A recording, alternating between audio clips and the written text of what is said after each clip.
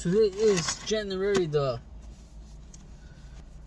26th. It is a Tuesday, and today is the continuation of reading the book of Genesis, which is one of the 66 books that make up the Holy Bible. Now, join me in today's episode of reading one chapter from the book of Genesis. In this very short clip, we will come to get through the chapter through listening through the voice of mine, as I will be the speaker, or as they say, the announcer, as one is reading. And also through this chapter, which is chapter 19, we're gonna come to read what is the difference between the free woman and the slave woman. Here we go. Chapter 19 verse 1 reads, "And the two angels arrived at Sodom in the evening, and Lot was sitting in the gateway of the city. When he saw them, he got up to meet them and bowed down with his face to the ground. 'My lords,' he said, 'please turn aside to your servant's house. You can wash your feet and spend the night and then go on your way early in the morning.' 'No,' they answered, 'we will spend the night in the square.' But he insisted so strongly that they did go with him and enter his house. He prepared a meal for them, baking bread without yeast, and they ate. Before they had gone to bed, all the men from every part of the city of Sodom, both young and old, surrounded the house. They called to Lot, 'Where are the men who came to you tonight? Bring them out to us so that we can have relationships with them.' Verse 6, Lot went out to meet them and shut the door before him, behind them, and said, 'No, my friends, don't do this wicked thing. Look, I have two daughters who have never slept with a man. Let me bring them out to you, and you can do what you like with them. But don't do anything to these men, for they have come under the protection of my roof.' 'Get out of our way,' they replied. 'This fellow came here as a foreigner, and now he wants to play the judge. We'll treat you worse than them.' They kept bringing pressure on Lot and moved forward to break down the door. But the men inside reached out and pulled Lot back into the house and shut the door. Then they struck the men who were at the door of the house, young and old, with blindness, so that they could not find the door. The two men said to Lot, 'Do you have anyone else here, sons-in-law, sons or daughters, or anyone else in the city who belongs to you? Get them out of here because we are going to destroy this place. The outcry to the Lord against its people is so great that he has sent us to destroy it.' So Lot went out and spoke to his sons-in-law, who were pledged to marry his daughters. He said, 'Hurry and get out of this place, because the Lord is about to destroy the city.' But his sons-in-law thought he was joking. With the coming of dawn, the angels urged Lot, saying, 'Hurry, take your wife and your two daughters who are here, or you will be swept away when the city is punished.' Verse 16, when he hesitated, the man grasped his hand and the hands of his wife and of his two daughters and led them safely out of the city, for the Lord was merciful to them. As soon as they had brought them out, one of them said, "Flee for your lives. Don't look back and don't stop anywhere in the plain. Flee to the mountains or you will be swept away." Verse 18. But Lot said to them, "No, my lords, please, your servant has found favor in your eyes, and you have shown your great kindness to me in sparing my life. But I can't flee to the mountains. This disaster will overtake me and I'll die. Look, here is a town near enough to run to, and it is small. Let me flee to it. It is very small, isn't it? Then my life will be spared." Verse 23. By the time Lot reached Zoar, the sun had risen over the land. Then the Lord rained down burning sulfur on Sodom and Gomorrah from the Lord out of the heavens. Therefore he overthrew those cities and the entire plain, destroying all those living in the cities, and also the vegetation in the land. But Lot's wife looked back, and she became a pillar of salt. Early the next morning, Abraham got up and returned to the place where he had stood before the Lord.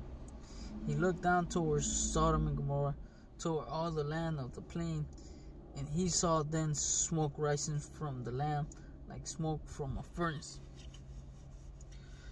So when God destroyed the cities of the plain, he remembered Abraham. He brought Lot out of the catastrophe that overthrew the cities where Lot had lived. Verse 30, which is titled Lot and his daughters. Lot and his 2 daughters left Zoar and settled in the mountains, for he was afraid to stay in Zoar, and he and his 2 daughters lived in a cave. One day the older daughter said to the younger, "Our father is old, and there is no man around here to give us children. As it is the custom all over the earth, let's get our father and drink wine and then sleep with him and preserve our family line through our father." That night they got their father to drink wine, and the older daughter went in and slept with him. He was not aware of it when she lay down or when she got up. The next day the older daughter said to the younger, "Last night I slept with my father. Let's get him to drink wine again tonight, and you go in and sleep with him so we can preserve our family line through our father." So they got their father to drink wine that night also, and the younger daughter went in and slept with him. Again, he was not aware of it when she lay down or when she got up. So both of Lot's daughters became pregnant by their father. The older daughter had a son, and she named him Moab.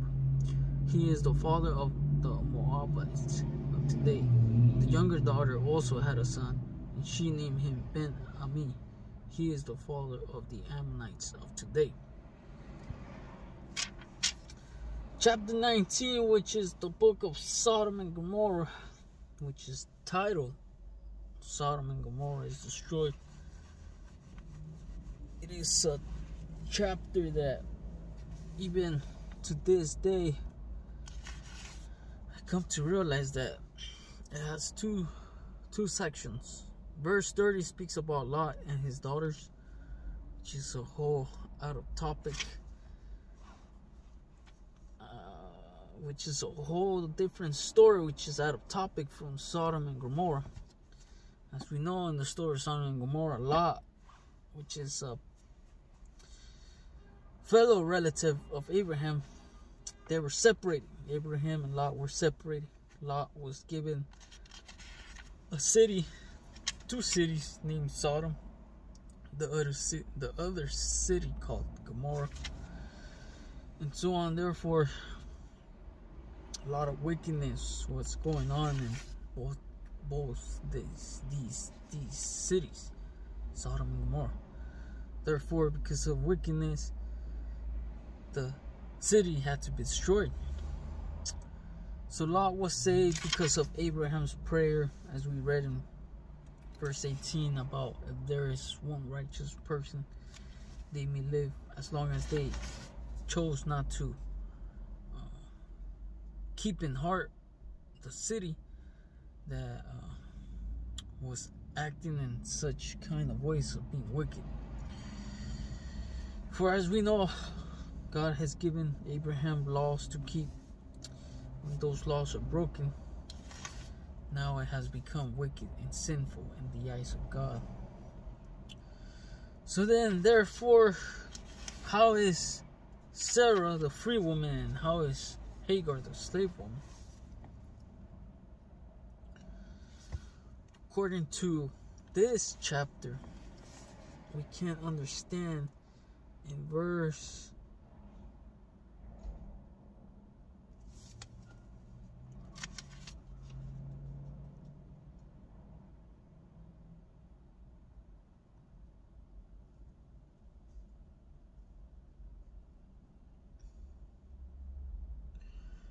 27. Verse 27 reads, early the next morning Abraham got up and returned to the place where he had stood before the Lord. He looked down toward Sodom and Gomorrah, toward all the land of the plain, and he saw then smoke rising from the land, like smoke from a furnace. So when God destroyed the cities of the plain, he remembered Abraham, and he brought Lot out of the catastrophe that overthrew the cities where Lot had lived.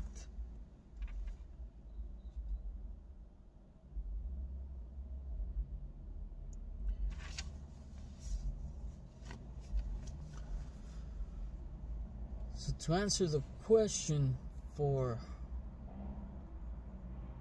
why is Sarah the free woman and why is Hagar the slave woman, with an answer that is honest from my heart, if we were to go to chapter 16 in the book of Genesis, chapter 16 is titled Hagar and Ishmael. So, even though Sarah was a loyal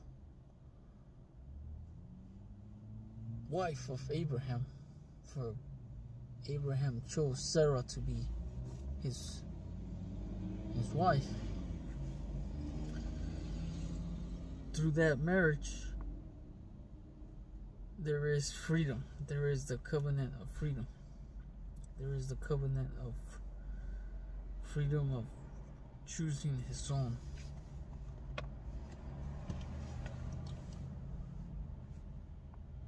Abraham, in referring to Abraham's choice of wife, who was Sarah. For as we know, Abraham was destined to meet Sarah and be ordained in God's faithfulness, divinity of power, to be able to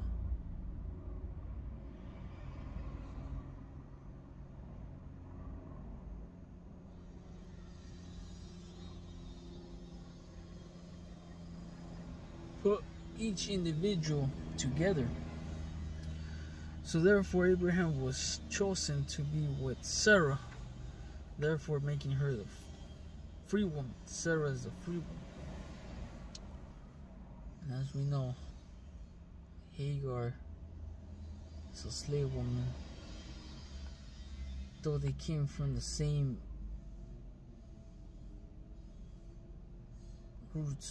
roots of family, Hagar was not of the same tribe as that of Sarah and Abraham. Therefore she is a slave woman, but because of Sarah's physical desire to have children and taking the decision by a thought to tell Hagar to have a child with Abraham, automatically makes Hagar the slave woman. That is the explanation of why Hagar is the free woman and Hagar is the slave woman. me correct that again. Hagar is a slave woman, and why Sarah is a free woman. Until next chapter, which is reading from the Holy Scriptures. As we know, there is 66 books that lead to completing the book known as the Holy Bible. Until next time, adios.